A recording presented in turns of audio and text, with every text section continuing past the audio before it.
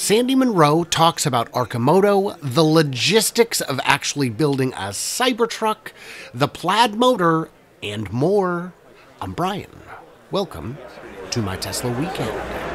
Whenever you're ready. So Sandy, right there's fine. Prior to today, what was the most exciting thing about Arcimoto? Probably Mark Frommeyer. He's the most exciting thing at Arcimoto. Really and truly, nobody can have a product that's going to be successful without a leader. And sure. Mark is the guy who leads the parade. And his ideas, his enthusiasm, sometimes it's runaway. I'm not gonna kid you for a second. Sometimes it's very difficult to kind of like rein him in sometimes, but without that kind of leadership, it's impossible to have anything that's worth a damn.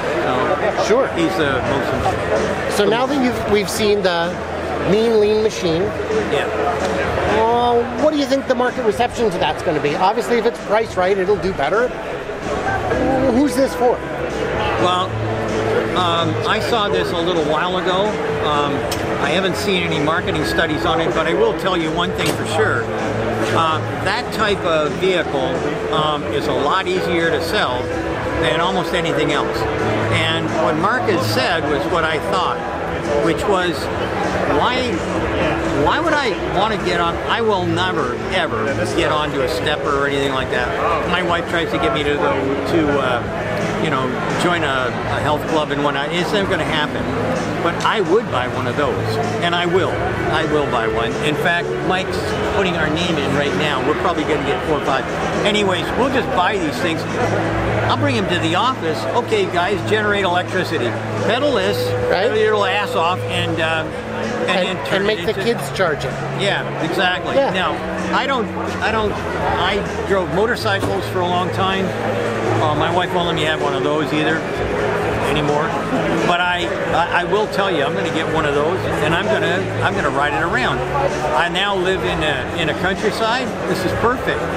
And the reason I would never get a bicycle, two-wheeler, is because it's too easy to get hurt. Yeah. This is a whole lot safer. So, sure. So I'm looking forward to getting in, and I think that the market is going to be any kid who wants to be cool. Right. Remember when what did they call it? The big wheel?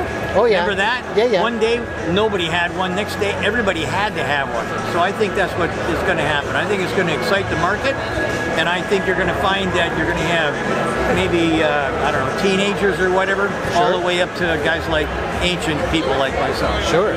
So I had a question. How likely is it that Tesla's actually going to be able to fold stainless sheets to make a CyberTruck? I'm a tool maker. It's no big deal. It's no big deal. It's an engineering problem, not a physics problem. It's not even we've been bending stainless steel for a long, long time, and that's not a really serious kind of product, and that's why I have one on order. Actually, we have 5 on order, but one of them happens to belong to me. And where are they going to get steel that's wide? How wide is the steel going to be? I can get it 20 feet wide if I want it, and I can get it as long as I want it. So and then how do you move that to the factory? Will it fit on a truck? Will it roll like that? Up. Yeah, well, I mean, will it roll like that, fit on a truck?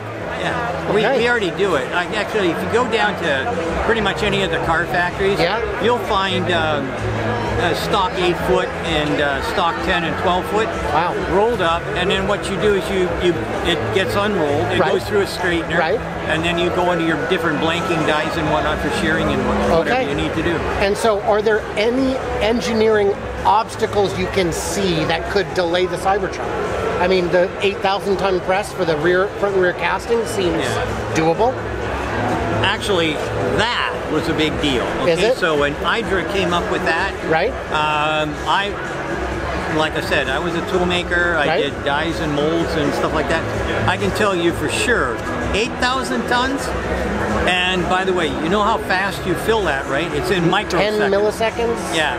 So you're really and truly looking at something that's going to fill that mold in a hurry with a material that they've developed. That's not standard 350 or 380 aluminum. That's SpaceX fabrication, probably.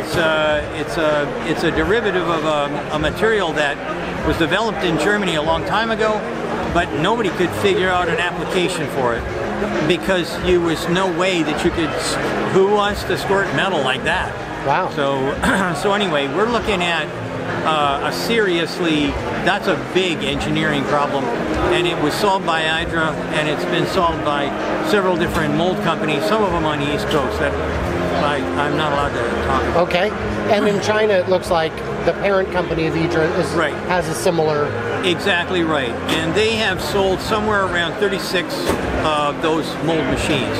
Hydra has sold 18, 12 of them are belonging to Tesla. Wow. Do you see any other like actual challenges that the Cybertruck would have to overcome to actually exist, or apart from the? I mean, all the pieces are there, right? Exactly. And actually, we've just torn down the new Plaid electric motor. Right. And when I knew that they were wrapped in carbon fiber. Okay, that's an interesting idea, and it's good for making it lightweight, and it gives you a good air gap, and on and on. So there's a lot of. But when we cut inside, when we cut into it and we started looking at that electric motor, that is revolutionary. Really? Revolutionary. No one. I've seen electric motors for eons. I'm an old guy. It's very, very seldom that I get surprised. When we cut that thing off and I looked inside and found out, first off, the first thing we did was we put green cloth on it, or green paper, to find out, where the lines are. Right. Well, guess what? This isn't offset. There's usually a clocking that you do for an electric motor. Okay. This one doesn't have it. And yet, when I drove it, I didn't feel pulse. None. This is revolutionary all by itself. I said, let's get that carbon fiber off. I want to see what's going on inside. We pulled that off. We about peed our pants. Because you know what? This is not made, what do you call them? The laminates are not made in one piece.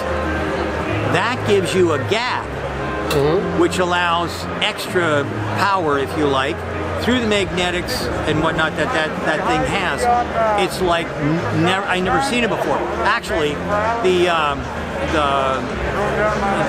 actual laminates are heavier than what we normally see, and they're in the shape of a Star of David.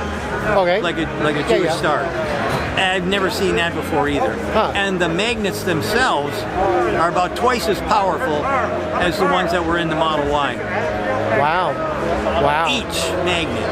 Wow. And by the way, they're also glued together in one great big long bar. I mean, everything that you could ever saw about how to manufacture an electric motor has been changed revolutionarily. The only thing that's the same is the shaft in the center.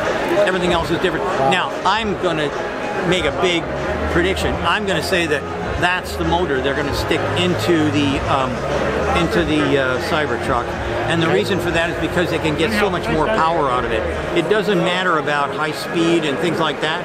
This is just going to give a ton more money, more power. Would a motor like the Plaid be prohibitively expensive to make compared to a Y motor?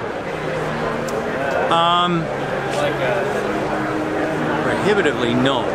It'll be more expensive, I think. Sure. But there's a suggestion that we're going to give to Tesla, and that is don't wind it. Oh. Knit it. Knit or weave the shell, the round part.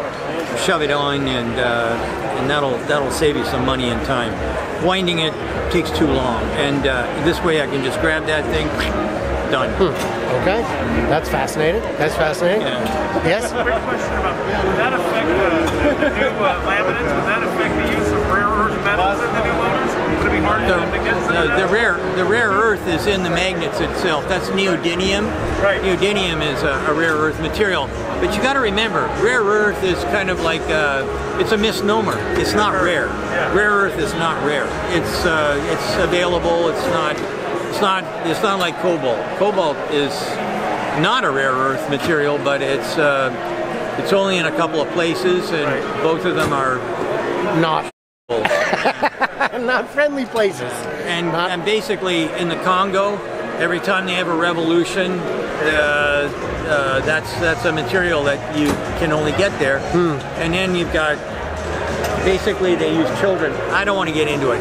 It's just an ugly situation all the way around. There are a lot of different battery technologies that are approaching the problem from every side. Right, and one of the ones that Photobomb.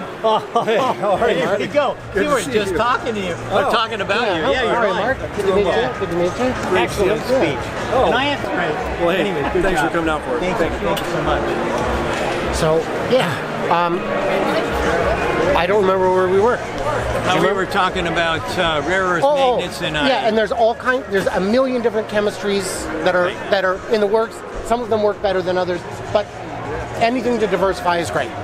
Yeah, LFP right now is something that I'm looking at really hard, because it doesn't give you the power that you get out of a 2170 or a 4680, or even any of the LG lithium batteries. Sure. So, but what it does do is gives you range like no tomorrow. And you probably heard about cycles one, too. Our Next Energy. They drove from Detroit to Lansing and back again, no stops, 850 miles, and they used the case from the Tesla Plaid. So they took a Tesla Plaid, bought it, pulled out the batteries, yanked the battery case out, pulled out the battery pack, put their LFP batteries in, shoved it back in, and there you go. So with the CyberTruck, when I made a video about it, I don't know, a million years ago, and I compared it to, I used an illustration from a Lego builder. And it basically said front system, back system, structural pack, and a shell. How fast are these going to come off the line without a paint shop? When they get up to speed. Paint actually doesn't really slow you down. It's just another step in the operation. Sure. But I'm a big fan of not painting anything. Right? Don't tell any of these guys though. Sandy, sorry to cut in. We got to make our rounds here a little bit. Oh, declare. Sandy, thank you so much for your time. Thank you so much for your time. Your channel means a lot to a lot of people, and I appreciate it. Well, thank you so much for the interview. Thank you. Thank you. Thank you all as well. Thank you, man, and good luck. Okay. Yeah, Good to meet you, Jordan. Yeah, you take care. A massive thank you to my Patreons, without whom videos like this couldn't exist. It costs money to go places and do things and meet the people we need to meet. So thank you all so much for your support. And for everyone else, subscribe and like and hit the thummy thing in either direction. Leave a comment, and if you enjoy the video, consider sharing it with somebody who shares your interests and views. So, what did I miss or misunderstand? Leave me all your thoughts and your juicy wisdom in them comments below. And as always, my friends, you gotta stay tuned, you gotta stay juicy, and I simply cannot wait to hear from you clever robots in a Cybertruck.